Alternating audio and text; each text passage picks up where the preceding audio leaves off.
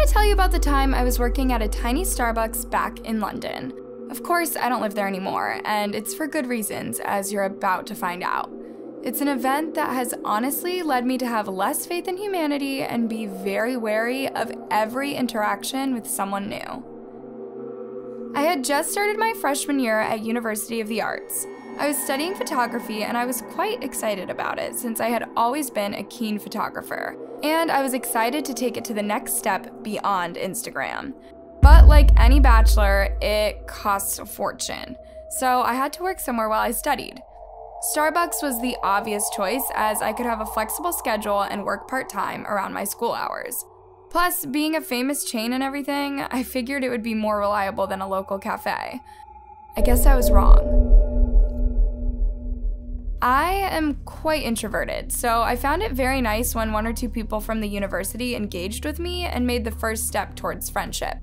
I had just moved to the country and I didn't have any old friends in town either, so I definitely needed someone to hang out with. The first person to introduce herself to me was Claudie, who was a friendly, energetic girl who had just come from Jamaica to study fine arts. We would stay up late watching random stuff on YouTube to clear our minds after the busy school days. The second person to engage with me was Ted. I still get shivers down my spine whenever I say his name. He was in the same class as me, also studying photography. It was a big class though, and we wouldn't all take the same courses. I was minding my own business around the school campus when he inserted himself into my life. I was reading on a bench and he sat next to me and made some mundane comment about the weather. It was sunny and a pleasant day to be outside.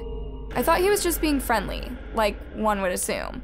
And since I still didn't have any friends except Claudie, I was happy that someone was talking to me. So we started talking about school and about our lives outside of school. He told me he came from a little island south of the country, but not much else. He wouldn't tell me his age or any details about his family. Instead, he had a long list of questions for me. What was it like back at home? Did I have any siblings? What did I like to eat? To be honest, I thought it was a little creepy at the time, but I guess I never imagined how much creepier it would get. That is why I didn't put an end to the conversation. In fact, I even went as far as telling him where I worked. That's the one thing I regret. I can't blame myself for his behavior, but I wish I were a bit wiser that sunny day. The next day, right after school hours, I was working at the tiny Starbucks. And guess who was inside waiting for me? That's right, he was already there. And he had probably been there all day, not knowing what time I started my shift. I got a little awkward about it, saying something like, "Hey, what are you doing here?" He just replied with a smooth voice, "I came here to see you." Sure, that would have been a nice thing to hear from your boyfriend, but not from a near stranger. He was way too intense from the get-go. I said, "Okay, cool," which sounded very dumb in my head, but I literally didn't know what to respond to his creepiness. I just carried on with my job there and ignored him, hoping he would leave. He sat down on a sofa and sipped his coffee slowly while looking at me. Every now and then, he would look out the window, maybe to make it look like he wasn't completely crazy. I would try to catch very quick glimpses of him, to see if he was still there without making any eye contact. I felt my cheeks getting really hot, and at one point, I even burned myself with a customer's coffee.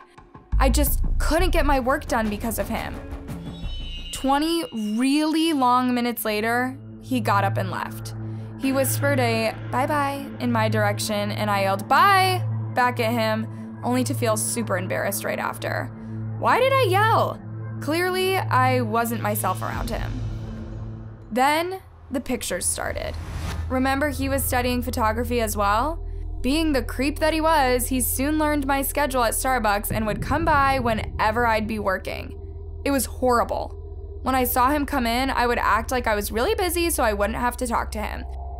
And because I'm the introverted type, I found it very hard to confront him and tell him to simply go away and stop bothering me.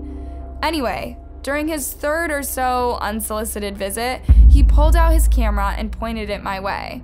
"You've got to be kidding me," I thought out loud and spilled a drink. My work colleague noticed my reaction and asked me, "What's wrong?" Where do I even begin? I said, and I began explaining to her all the ways in which this guy was making me feel very uncomfortable. She then took the action that I couldn't take and walked up to him and told him under no circumstances was he to take photos of the coffee shop's employees. He didn't look at her. He looked straight at me, knowing I'd be looking at them. Then a really weird smile appeared on his face, the psycho type, like he wasn't at all bothered by my colleague's warning. In fact, he looked like he enjoyed it. He got up and left, all the while smiling at me. My heart was pounding, and I was thinking of all the horrible ways in which he could retaliate. I had no choice but to continue work in this worried state.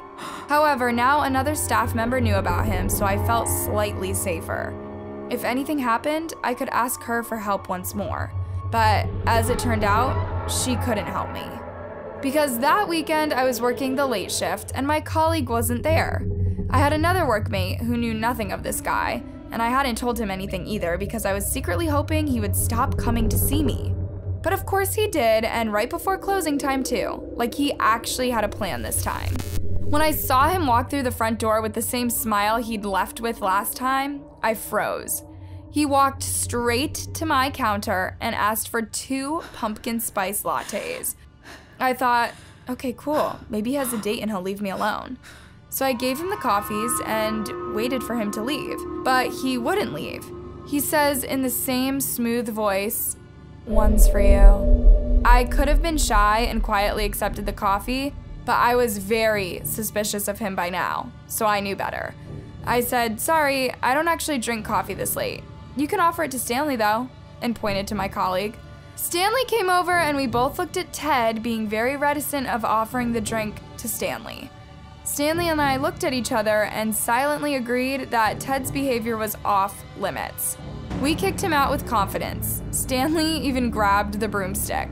And that night, I called the police and told them how this creep followed me, took photos of me, and nearly got me to drink a spiked coffee. I don't know what happened to him after that because I never saw him again. Wherever he went, I hope he's not spiking anyone else's drink. Anyway, enjoy your college years, but beware of the creeps.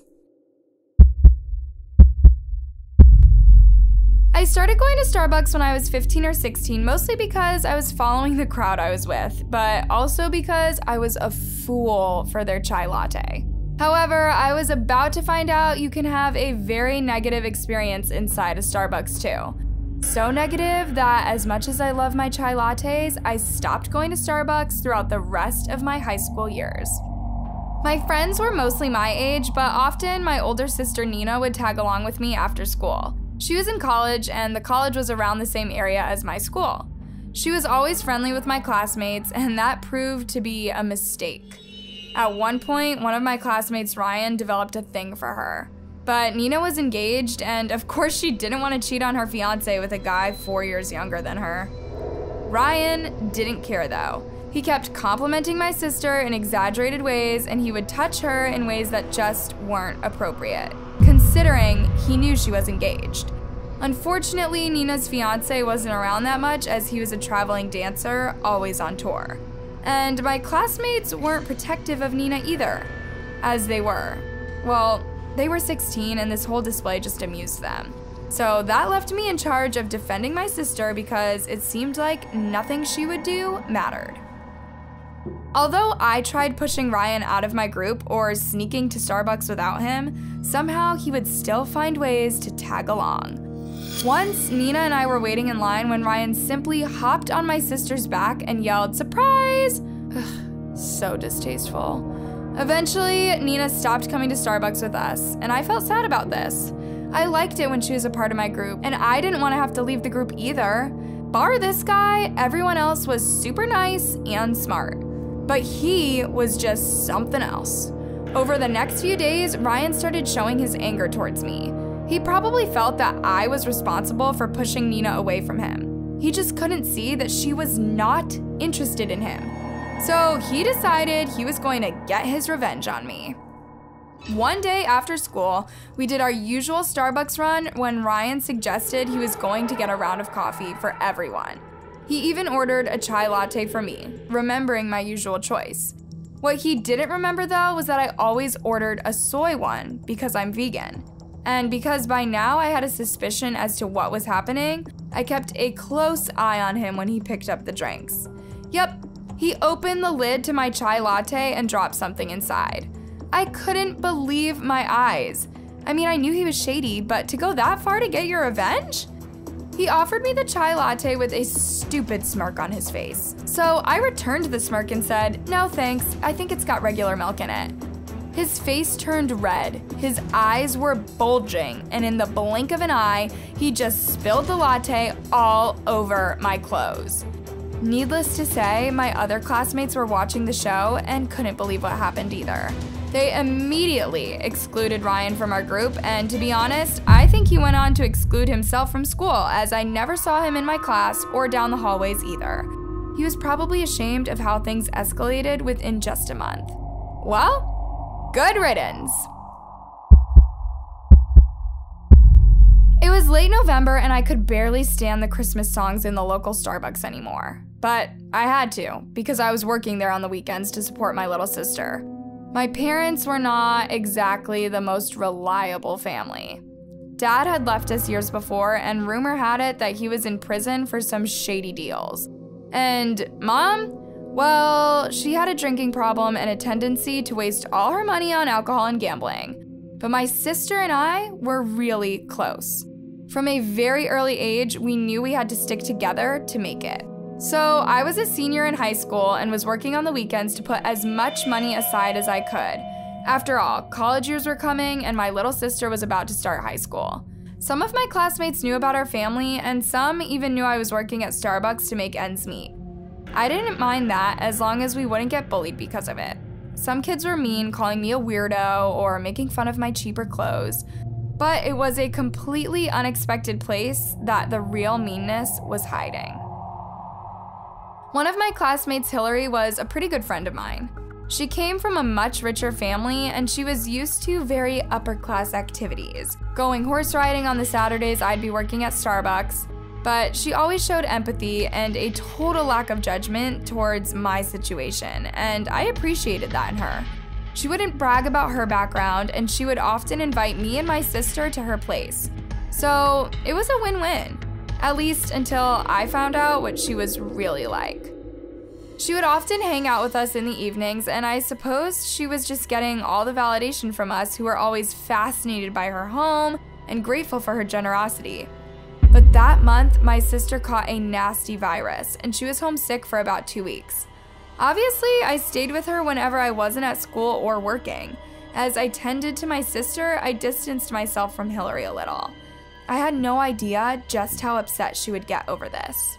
After a few invitations which I turned down, the passive-aggressive text started.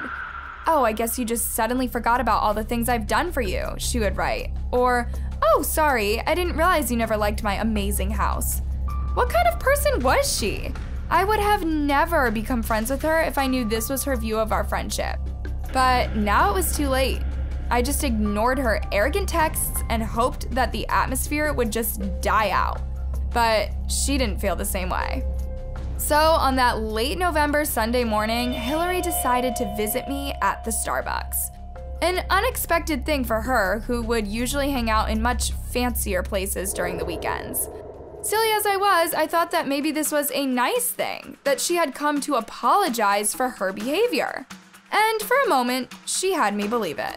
She came up to me with a friendly smile on her face, asking me about my day, like nothing had happened. I replied and let the conversation flow as I waited for her to address those creepy texts. She then ordered 2 drinks, one for her and one for me. I thought, cool, that's her way of saying sorry. I'll take that. I made the drinks and put them on the counter without lids on, as I figured we'd just drink them and talk.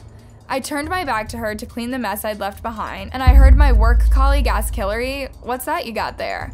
I immediately turned toward her and saw her opening a little sachet containing some sort of powder. "Hillary?"